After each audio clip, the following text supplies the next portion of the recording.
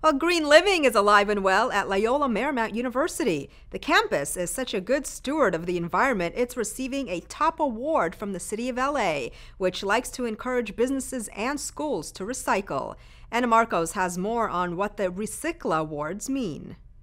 You're looking at a campus where students, staff, and teachers all recycle 84% of their waste, where they also practice composting and growing things, as well as donating to the needy. At our campus, we have our own recycle plant that sorts and sells material. Loyola Marymount University has clinched the city's Platinum Star RecycLA Award. It's the first time the city hands out the Platinum Award, the highest given to businesses and institutions for their recycling efforts. LMU is a great example of what businesses and schools should do to look at what waste they generate. And we are trying to make that future cleaner and greener, specifically with this group here by reducing our dependence on the landfill.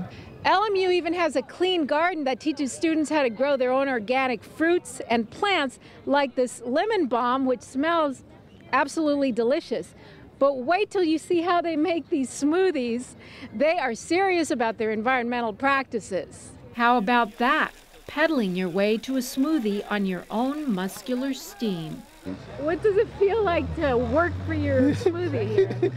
Well, it's sustainable, it's organic, I'm reducing a carbon footprint. The university rates among the top campuses around the country for its attention to Mother Earth, and it has won numerous awards.